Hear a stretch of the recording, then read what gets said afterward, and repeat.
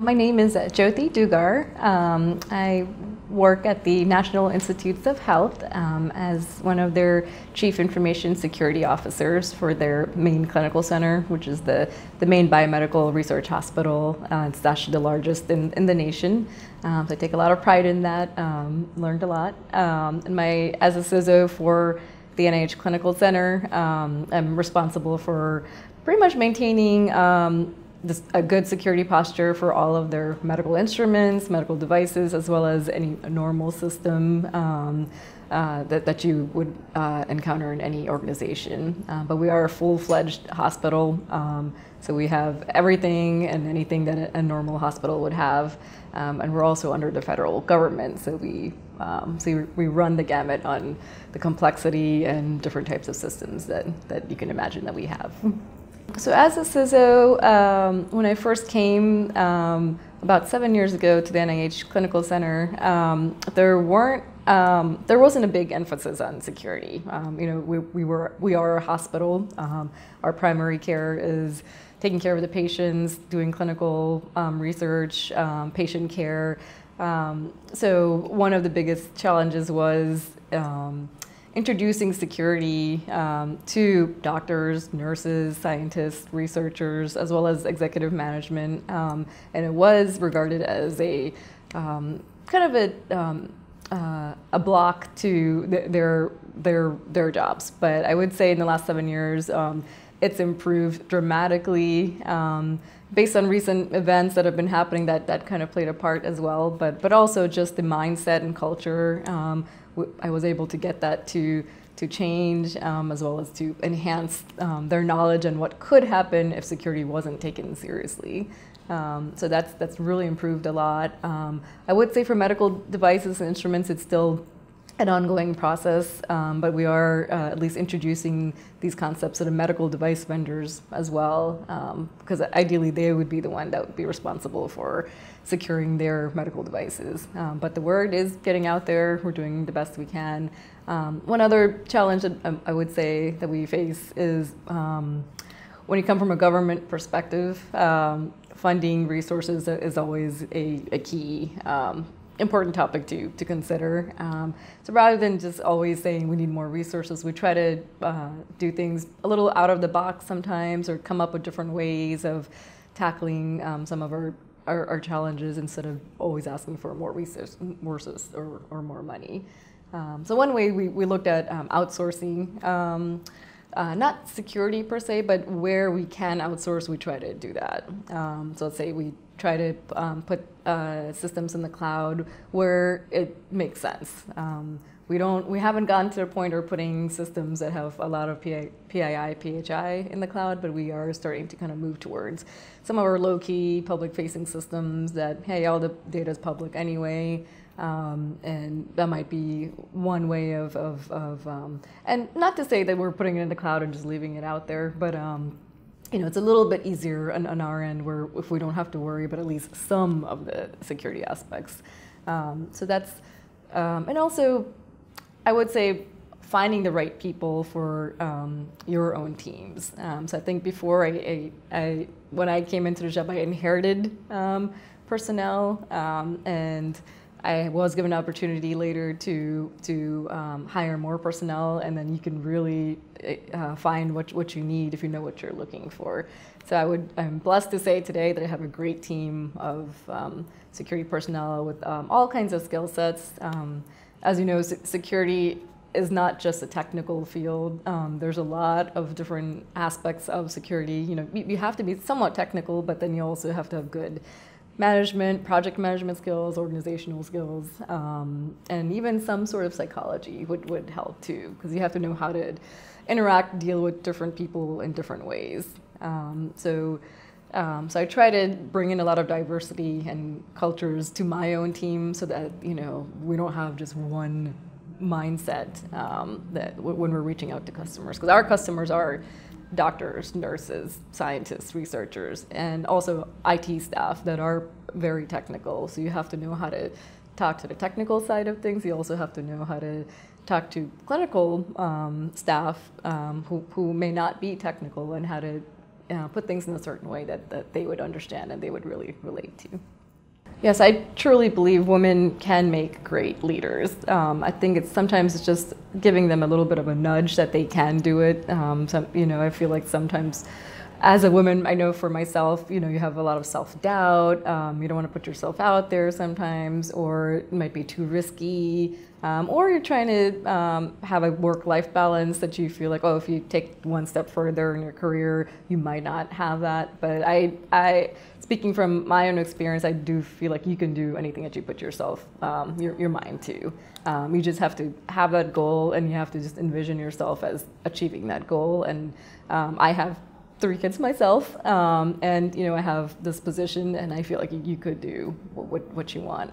So I've been encouraging young women, even as early as middle school, high school, when I speak to them, like, hey, you can do anything that any male can do. So we have girls in football teams these days.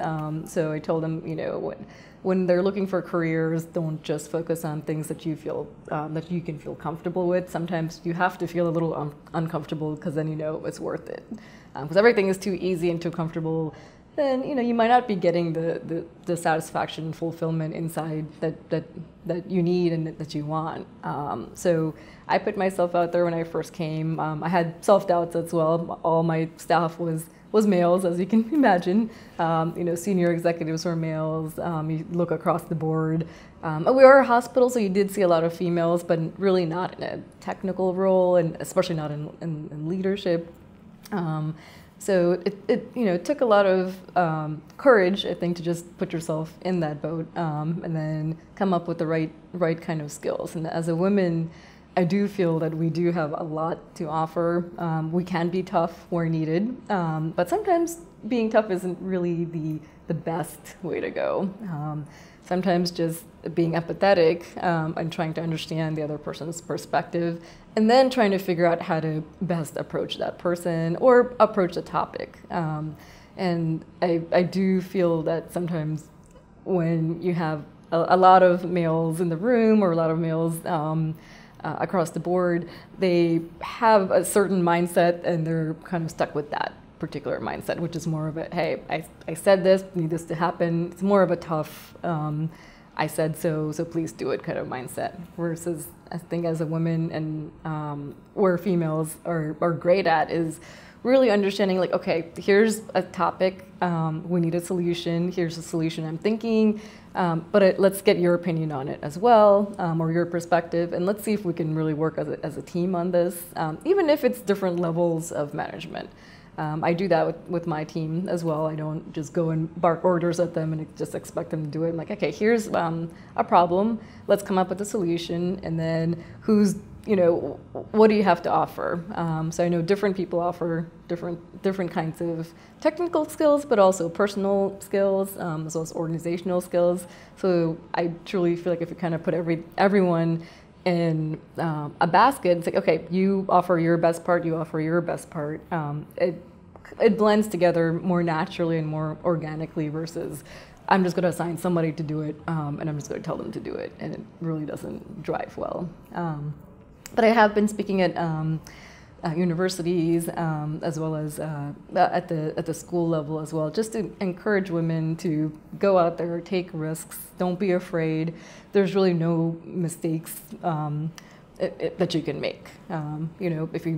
If you applied for something, or you went out of the box and you did something and it didn't go in your favor, that's just something for you to learn from. Okay, maybe you'll try something different next time.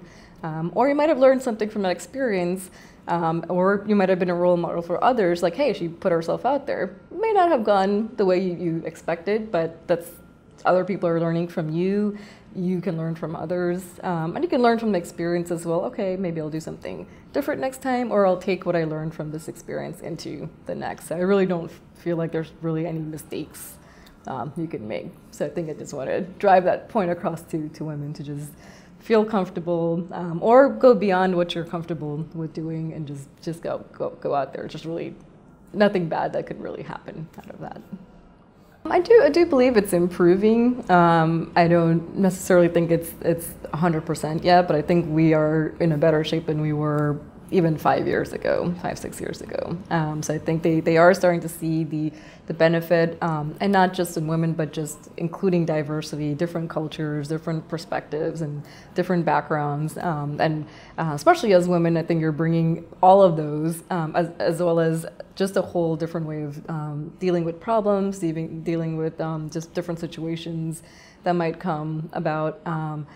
But I also feel like you do have to prove yourself as well. So I don't think it's a given that, oh, okay, we have a female leader in this role, and sometimes when you have a male leader in a particular role, it's just assumed that, okay, this person knows everything, and they're regarded as someone higher than they even may be. But I think I do still see when you have a female leader in that role, there is a little bit of time that that person still has to prove herself. Where, okay, let's see if she's really in the right position, or how did she get there. So I think I did feel that when I first got here as well, that okay, I got the job, but you still have to take some time, and that time could be years, to really prove that, hey, I got this job for a reason, I can do it. And I did find it's not just proving yourself to management or executives, but it's also proving yourself to your subordinates or whoever you might be managing as well. Because there might be times where they may have wanted a job and they didn't get it. So you, and then now you have a female leader in that job. So you really have to go out there and show that, hey, I didn't get this job because I'm a female. I got this job because, I have the technical skills, I have the management, the organization, the leadership skills. So you have to start small. You have to have a big vision, but you can't just, you got to take small steps, baby steps to get to your big vision. But it's sometimes just writing out your vision in some sort of proposal or some sort of manner, and showing to your management that here's my broader vision for maybe the next 5 years, here's my vision for maybe the next 3 years, and then here's my vision for the next year, and then here's I'm planning to get there. So just showing management or executives that you have a plan. You're not just coming in here to pick and choose or just do things out of the fly. That really probably won't get you where you want to be. So just showing that you're organized, what you want. Here's the vision, and having them. Having the stakeholders like executive management approve that vision too. Because if you're heading in a certain direction and they're kind of wondering what you're doing or what is your end goal here, that might not be the best way to go about it. But just showing them like, okay, I did all my research, here's the experience I brought with me that showed that I've tried different things in the past, that either they did go well and that's what I want to do here, or they didn't go well and I learned from that. And this is how I'm going to change it here. But ideally, this is where, and also tying that back to the mission and the organization. I have a lot of DoD background, and it's a very different, lifestyle there. So if I brought, and I know for me, when I brought that initially here, oh, this is how we did it in DoD. But we're at a main research hospital. There's clinical care, patient care going on. You just can't bring that same perspective. But it helps to have that perspective of how, okay, ideally we want to be here. But at a hospital, okay, there's a little bit of give and take. You can't just stop an MRI scanner to do patching when a patient's in there.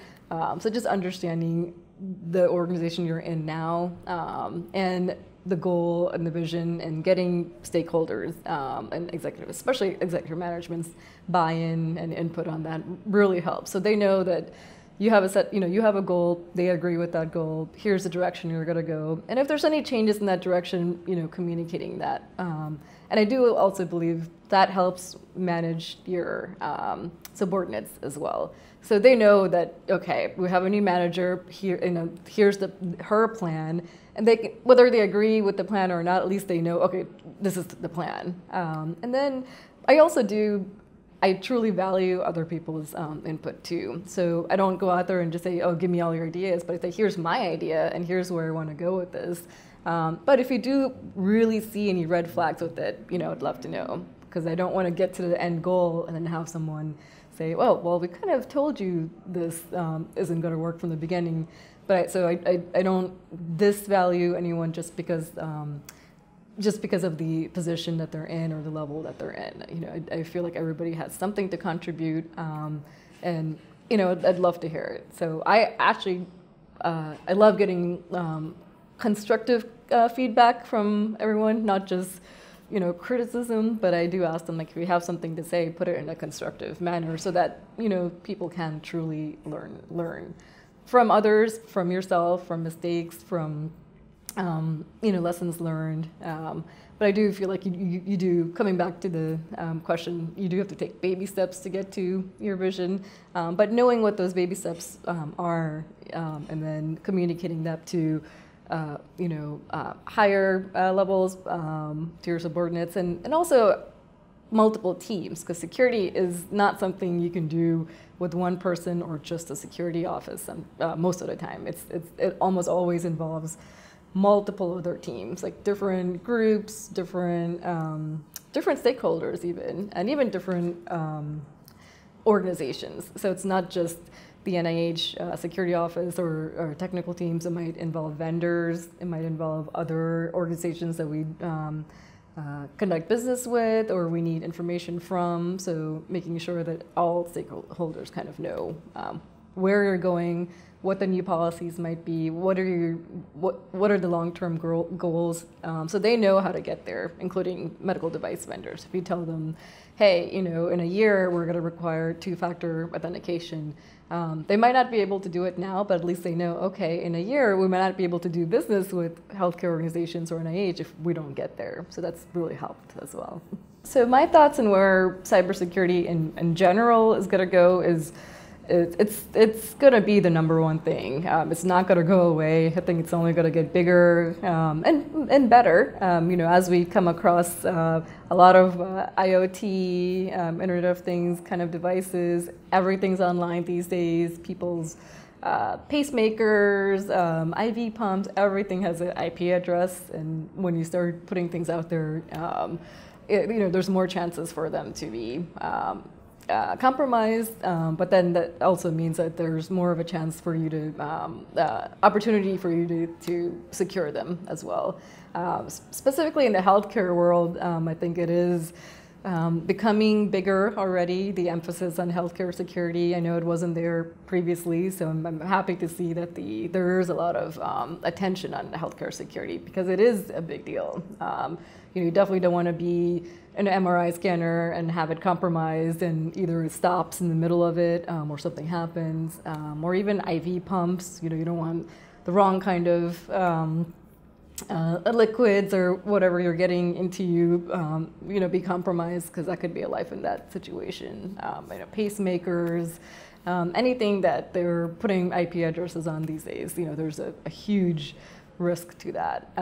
So I do feel in the medical industry we can do a better job in trying to secure these medical instruments and actually working with the manufacturers and FDA on securing these. I think there really needs to be a big emphasis on that. I think we're heading that direction, but I think we can do a better job in that. But just in general, cybersecurity, I think there's just so much exciting stuff that's coming. Automation, having robots do things for you, and even in the healthcare sector, if you a lot of surgeries these days, it's not actually the surgeon performing; they're actually using robots to perform the surgery. So it's just amazing things to see. Maybe in the future there might be I think that it's already there. I think it's just going to be even cooler in the future of telemetric devices, or you don't have to even be in the same room. There's surgeries that can happen